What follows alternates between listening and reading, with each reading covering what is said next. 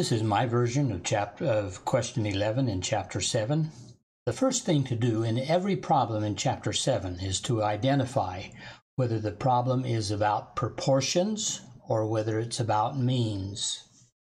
In this problem, it's clear that it's a question about means, because they're using the symbol mu for the parameter.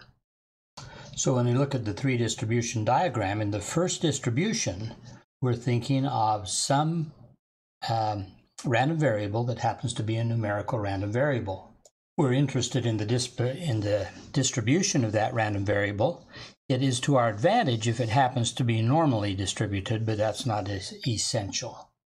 This random variable will have a mean and a standard deviation. We usually don't know what those are, and in fact, that's what we're looking for in the hypothesis test, is to make some decision about what the mean is. In this problem, one opinion is claiming that the mean of the population happens to be 52.5. The null hypothesis always includes an equal sign. The alternative opinion or alternative hypothesis is that the mean is significantly less than 52.5. To make a decision about which opinion is correct, we take a sample.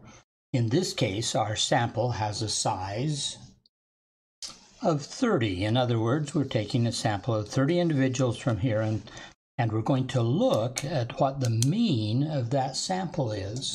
Now, although we're only taking one sample of size 30 and finding the mean of that sample, we want to think about what would happen if we took every possible sample of size 30 and looked at the mean of each of those, and then worry about what the distribution of these sample means is going to be.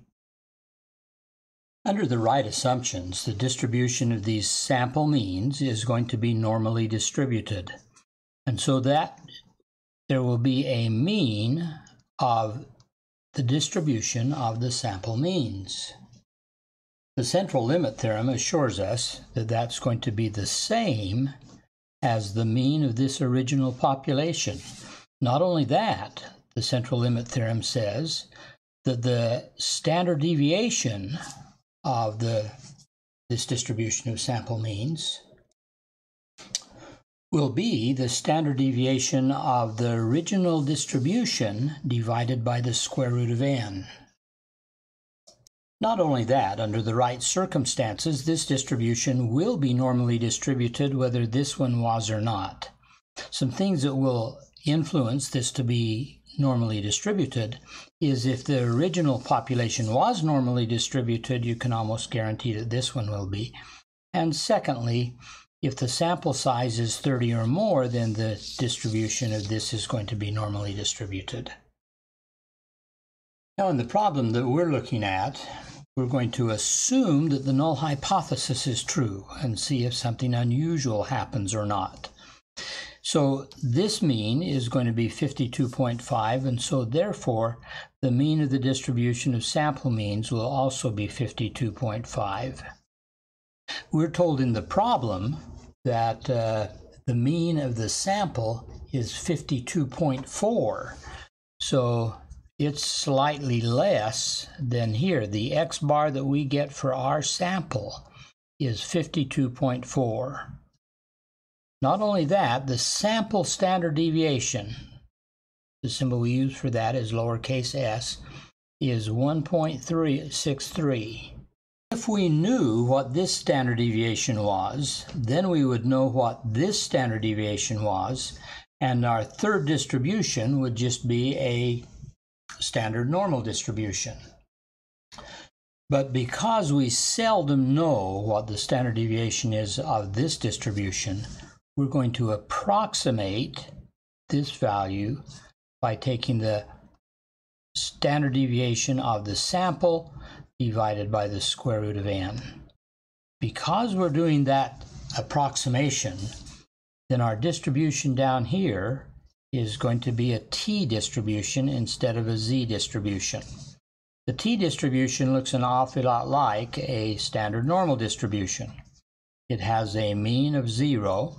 It just happens that the standard deviation in these is greater than 1, and that depends on what the sample size was. So we're going to translate the information from this normal distribution to a t-distribution. The mean will go to 0. The standard deviation will go to something a little bigger than 1. And this sample statistic will get transferred to some value down here. It's going to be transferred to a t-value, and we find the t-values the same way that we find z-values.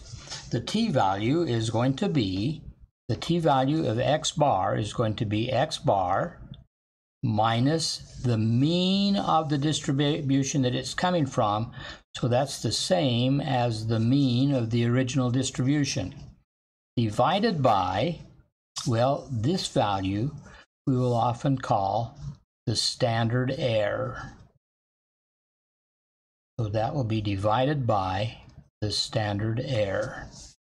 That will tell what that t-value is.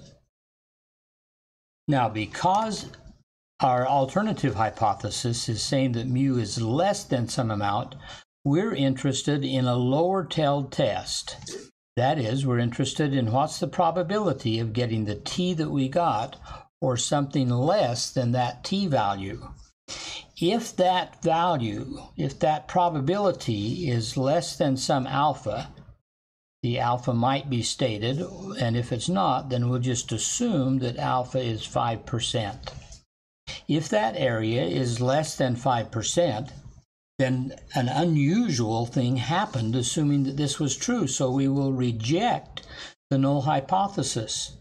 On the other hand, if that area is not less than the alpha value, then we'll fail to reject the null hypothesis. So that's step 2 in this process. Step 1 was to decide, are we looking at a study of something about a mean or something about a proportion? Whether this is a problem about means or a problem about proportions changes what the 3-distribution diagram looks like. Once we've made that decision, then fill out the 3-distribution diagram. Once that is done, then we can write a script to calculate the desired values. So let's begin by putting in the given information. We're going to assume the null hypothesis.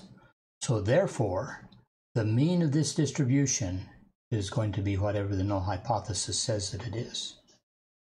Just for my personal preference, I'm going to call that mu 0 to remind me that it's coming from the null hypothesis, and that's 52.5.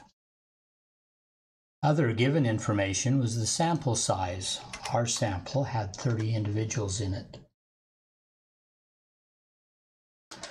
Usually we would have to collect data and calculate the mean and the standard deviation. They've done that work for us.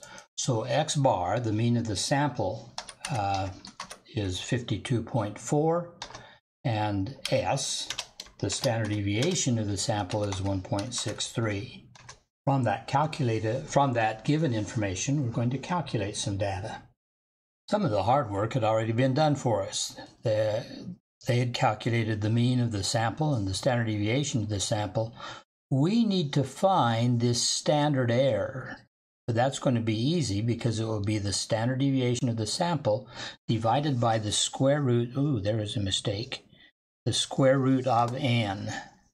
C is going to be s divided by the square root of n.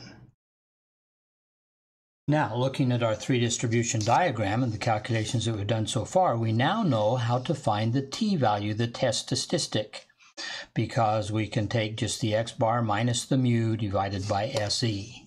The test statistic is x bar minus mu, we're calling it mu 0, divided by SE. Now that's all that this particular problem was asking us to find, so we could run that script and now we would know what t is. I had to adjust things a little bit so that you could see it, but notice that test statistic is going to be a negative 0.3360261. If we were to complete this test, we would still want to find this area that's below T. So to do that, we're going to need to use a PT command. We'll need to have PT of the T value, our test statistic, along with the degree of freedom, df, for the degree of freedom. So therefore we can find the p-value is pt of t with that degree of freedom code. And so there's the t that they're asking for in our problem, and there's the p-value. The p-value is really quite large here. It's almost 40%. So that's way bigger than the alpha of 5% even. So we'll fail to reject the null hypothesis in this case.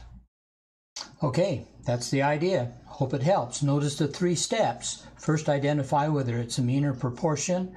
Second, study the 3 distribution diagram for that case, filling in the information as you go, identifying how you would calculate other information. And then step 3, write the script that you need to do the calculations.